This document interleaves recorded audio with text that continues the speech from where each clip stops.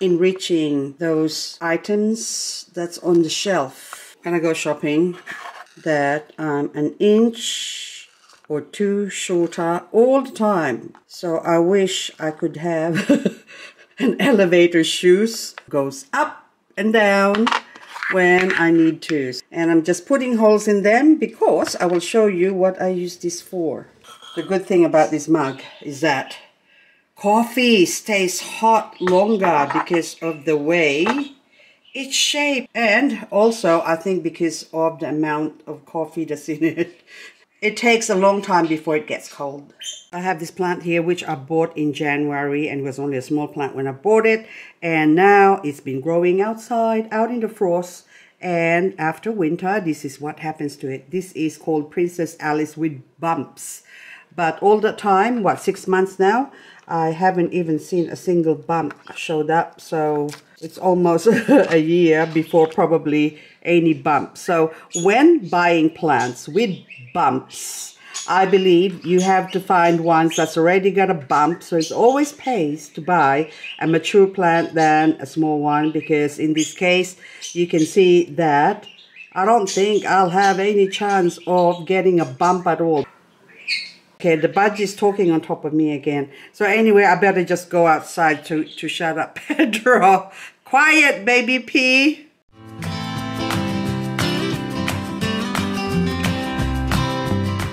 Good windy day, my lovelies. It's a bit late, isn't it? But I go outside and all of a sudden I feel the wind on my face and I'm happy. Okay, look. Now, did I clean that? No, I still haven't cleaned my, what do you call that thing there? My little fish, my mirror. Because it's been raining and the only time it's not raining is when, oh look, it's when we have appointments. But anyway, this one, I have 5 of them. This string of hearts, my Ceropegia, and this is the variegated one. And I thought I'll just take one out and see what happens if it will still get cold, because we're not going to have frost anymore, but we're still having a La Nina weather. This Medusa here, look how beautiful the color is. I just took it out of the clutches of that rope that I hang it up on and put it behind me where it can get rain on, because it was raining all night last night. And then I thought I'll take you out so you can have a bit of a drink, and guess what happened? The rain stopped. Anywho, okay, what is this one? This one is Radescantia novicularis. I think I pronounced that correctly, but anyway, if not, we'll fix it. Anyway, this one's now is, look at them, they're all like dead from winter. And now the spring is sprung. It is trying to spring out. Okay, so that one is nice and red, look. But beautiful plant. And this one, I actually had this growing in my 50% UV shade cloth area, and it sort of died. So I hang it up here. And also, there's a plant missing there. What is that one? This one. See, I also took it out last night. This is the Sedum Halothiophilastrum Seboldii Mediovariegatum. So it's very wrong name. Very long name. And look, you kind of look different. So maybe it will grow and go back to its old ways. I'm trying to think what you looked like before. You used to be variegated, but now, hang on, I'll just put that back there because I'm just gonna hand water you with rainwater. That would be better. I have been collecting lots of rainwater because we've been raining a lot, or we've been getting lots of rain. Okay, don't drop. Okay, you stay there. Echeveria Jade Point. So I bought this plant from someone, and oh look, it looks like it's variegating. Because I have a jade point, and based on the photos online, there seem to be different versions of jade point. So this is one version which is quite long, and another shorter version. I think I put it up, but I don't know where I put it. But anyway, this one now, I bought this one from IKEA with no name. And it seems to be variegating. And I could not find similar plants because Agavoides is a very difficult plant to grow in the sense that it can have many looks. And speaking of different looks, I just found another agavoides. This one that I bought from someone, and it's called Giselle. Now Giselle here has I acquired this same time as the princess bump thing inside, but this one is peach green. I got this one from Jocelyn Ainsworth, but if I look closely, these two plants are identical. Is it actually the same plant and people are just giving them whatever names they want? I'm guilty of doing that because I give my plants different names, but it is for my own use. And if I were to give my plants away to someone or sell it to someone, I would tell them this one I got with no name. So whatever name I put on a plant, I always stipulate that this is my own given name. So, and the problem with that, I think, is that a lot of people will take it on as gospel and say, okay, this is peach green and this one is Giselle. So basically, I think they are one and the same plant. This one is grown out in the frost and the sun, full sun, and this one is grown here in the shade, but it's starting to color up as well because I am acclimatizing it to get it ready to go out into the big wide world, into the open sunny area. This is my Aeonium Fiesta, and lately there's a plant that I've been lusting after, which I didn't get, okay? I didn't get mainly because, well, it's called Super Bang, and I didn't get it because, so this is what Super Bang looks like, and this is my Fiesta. So if I look at the sides or the back leaves, it kind of looks like, look at that. If you just forget about the center one, because I have this growing here protected or partially protected, so it does get afternoon sun and lots of bright light, but for most part it is protected. It's undercover sort of thing because I've got overhead covering, and these yellowing stripes on the edges kind of look like Super Bang. So I wonder if Super Bang and Fiesta, like many other plants that have different names but look very, very similar to each other. This is Echeveria Ghost 61, and this is my first Echeveria Ghost 61. And how come it's smaller compared to these two? Search me. I don't know, I couldn't figure it out. So I decided now I'm gonna put these two plants together into one pot. But in saying that, I also have this plant that I got with no name. So let's talk about no name plants. Anyway, this plant now looks like, from what information I gathered online, this could be a Pachyveria Strictiflora, another form of Strictiflora. Now, if I take, say, this plant here, which is another gorgeous, gorgeous, beautiful plant, only this one is in a green form. Now, I have a plant here which is similar to this one. So I bought these ones with no name on different times. Now, that one, my subcorymbosa LAU 026, this actually got hit by the frost. It was in a protected area and I put it here, and I bought it many moons ago and I haven't repotted it. It's still in its peat moss, and you can see that the plant is struggling, but maybe it's got a lot to do with the fact that I exposed that to the frost. And I'll just put you next to this frost killed still alive bluet.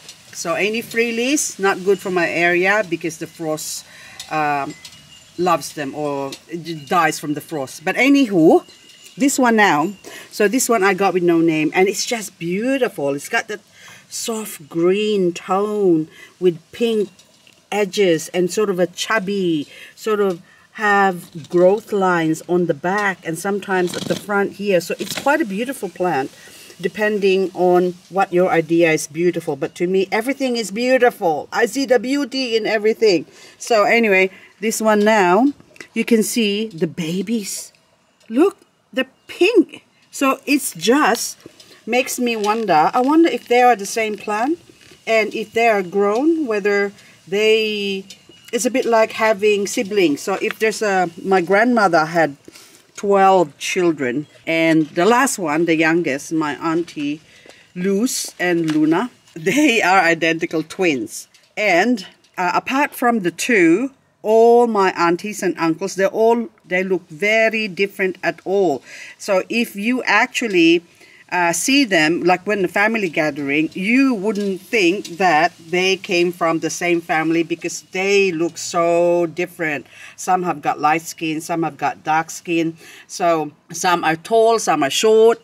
So it's basically the same with plants. So one plant can come from, or say especially seed grown, say for example, even tissue culture.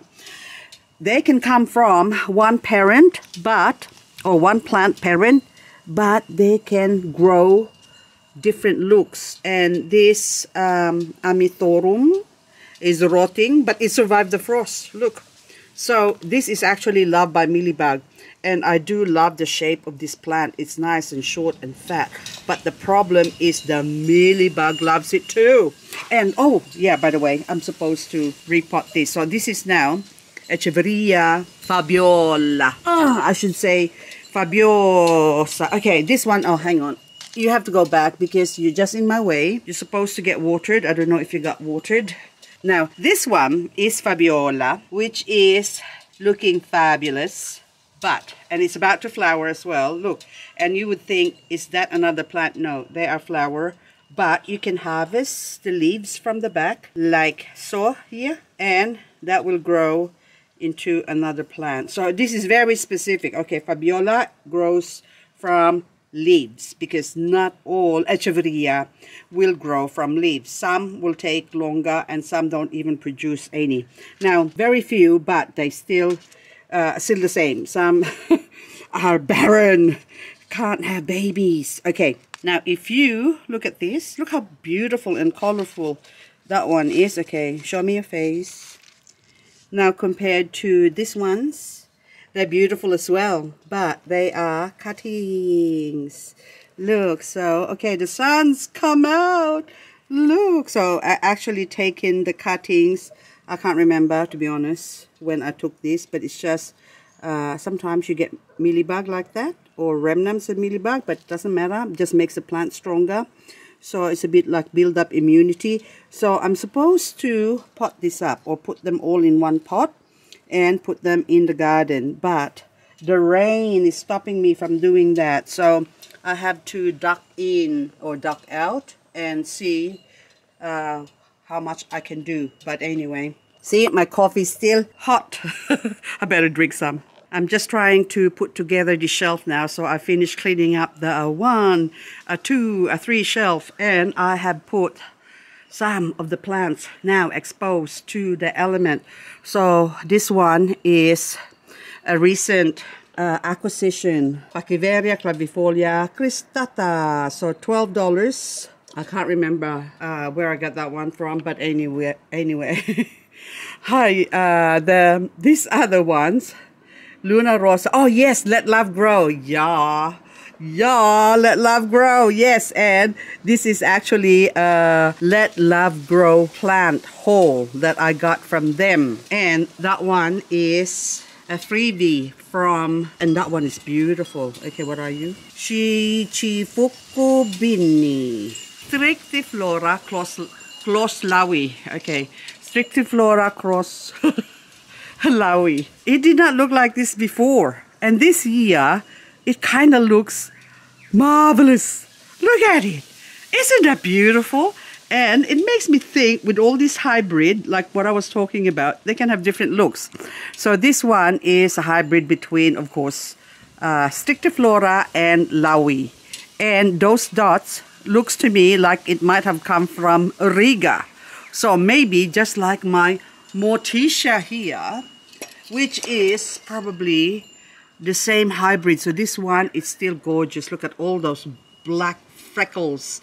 Isn't that beautiful? So, but this one is an ebony hybrid of something. So maybe it's a Strictiflora ebony hybrid.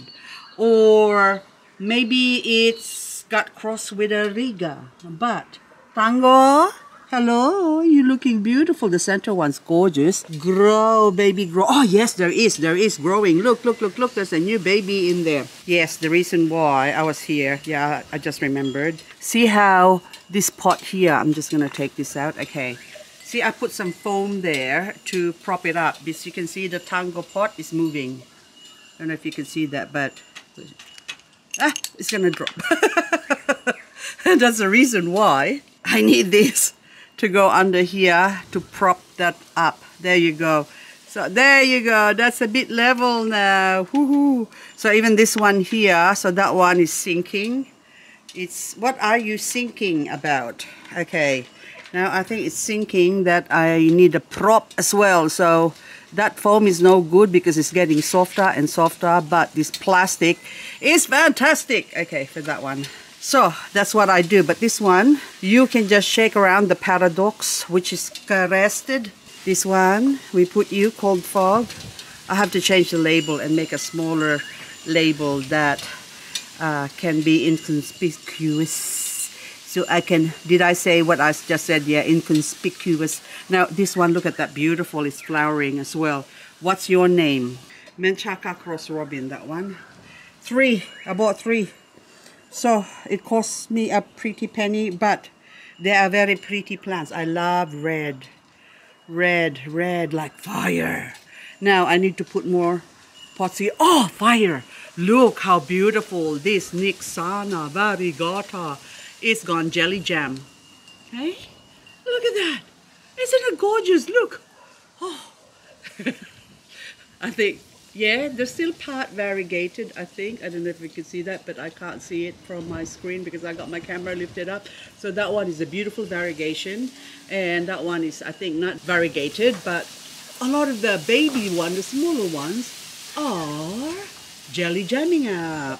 Just like the jelly jam here. And I have now put my trumpet. So pink trumpet and blue trumpet, and there's a piggy face trumpet that I need to get, but I can't get that until next year unless I find it at Bunnings really cheap or my local hardware store. Then I will get it because I think they're only selling succulents now. It has gone up in prices from $5.99 to $8.95 or something like that. So anyway, let's go to the other side. I used to have 2 Strictiflora.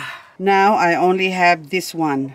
This is beautiful plant, but it's very temperamental. So I had it growing out in the frost and in full sun, and she just wouldn't grow. I had another one before in a narrow neck pot, and that died. So this is the last of my Strictiflora, and if it dies, I'm not getting it anymore. Some people can grow it really well, like Janet. This video of the Strictiflora is strictly, okay, is dedicated to you, okay, because you've been requesting Strictiflora. So for me, I find it difficult to grow. Now, I've got 2 forms of subcorymbosa LAU030. The small form and, hang on, I'll lift this up, and the giant form. So the giant form, this bigger one, is a recent acquisition, but it's subcorymbosa juslahuana, so it's the wrong name. So giant form of 030. Now the small form, giant form. So kind of look the same, but the small form is prettier. Maybe it's just the way I've grown it. So, but anyway, I've been hiding it from the elements, so you can go there for now. So this is my pretty section. Now my pretty section here, okay, I've got pots here with legs like that, so air can circulate underneath, but I do have pots like this, which is my Chihuahua Yansis variegated. Look at this, gorgeous. But, hang on, don't drop it. See, this is a variegated Chihuahua Yansis. Now, this one, the pot I use doesn't have any feet. So, what I do is, I'll take my, do I get the big one or the small one? This one will do. So that's why it needs the hole, probably another holder, but doesn't matter. But I'll just lift this up, okay? And then now I can put that there. So that way, maybe I need to put some holes in the bottom as well. So the point is, plants need to have air circulation. So even this one's here. So that one there, it's okay because I just actually repotted this. But this one, normally I carved out a hole or drill a hole on the bottom of this goblet. But that one there I have to go back into the drawing board. Hang on. I drop it. Oh, look at you, so beautiful.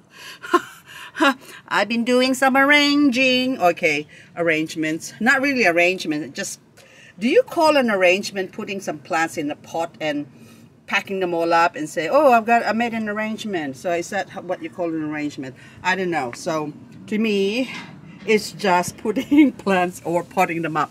Now this one, my bluebird monstros, this is all, I've grown them all myself. These 3 monstros, which reminds me now, my Super Bang variegated. I don't know if you're gonna variegate back. Looks like it, but it's still alive. That one, the last leaf, is dead. That is the variegated one. Okay, you can grow there. Please grow back. The weather's warming up. You can grow back again. In here, what I have here is, I have this, what do you call yourself? Lilacina and Lolita, Lolita. It looks like a Lilacina, isn't it? So many plants that look so different. I'm telling you, with this sibling thing. Okay, coming from the same parents but looks different. Okay, stay there. Now I use that thing there to prop it up. See that big, okay. But this pot here has got holes on the side anyway, so it has like a semi-feet. Can you see that? So that's why it's okay, but I could actually put that there because that is my only Lolita propagation. So I still haven't found, well, I didn't really look for my Lolita. I was looking for my Lolita before, but that's my only leaf propagation that's successful. So this one now is high, but it will do for now because I put it on the opposite side and I just put that up there, okay, like that to secure it. And at the back is my Relena. Relena somehow reminds me of House of Dragons, don't know why. That young girl who's going to be queen. What's her name? Never mind.